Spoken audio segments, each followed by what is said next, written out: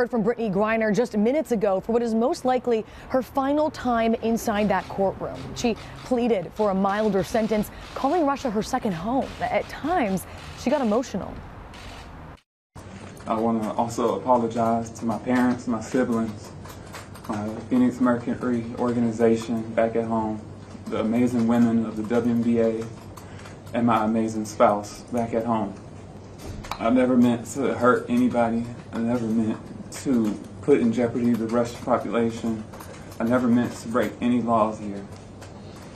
I made an honest mistake, and I hope that in your ruling that it doesn't end my life here. Well, her defense team is also asking for a lenient sentence, reminding the judge that Griner had a medical prescription in the States for cannabis. But the prosecution says Griner broke the law, and they're asking for 9.5 years in prison plus a $16,500 fine.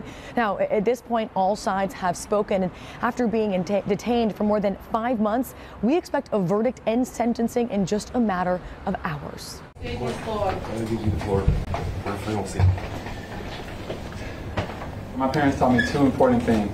One, take ownership for your responsibilities, and two, to work hard for everything that you have. That's why I pled guilty to my charges. I understand everything that's being said against me, the charges that are against me, and that is why I pled guilty. But I had no intent to break any Russian laws. I want to apologize to my teammates, my club, Gemka, the fans, and the city of ECAT for my mistake that I made and the embarrassment that I brought onto them.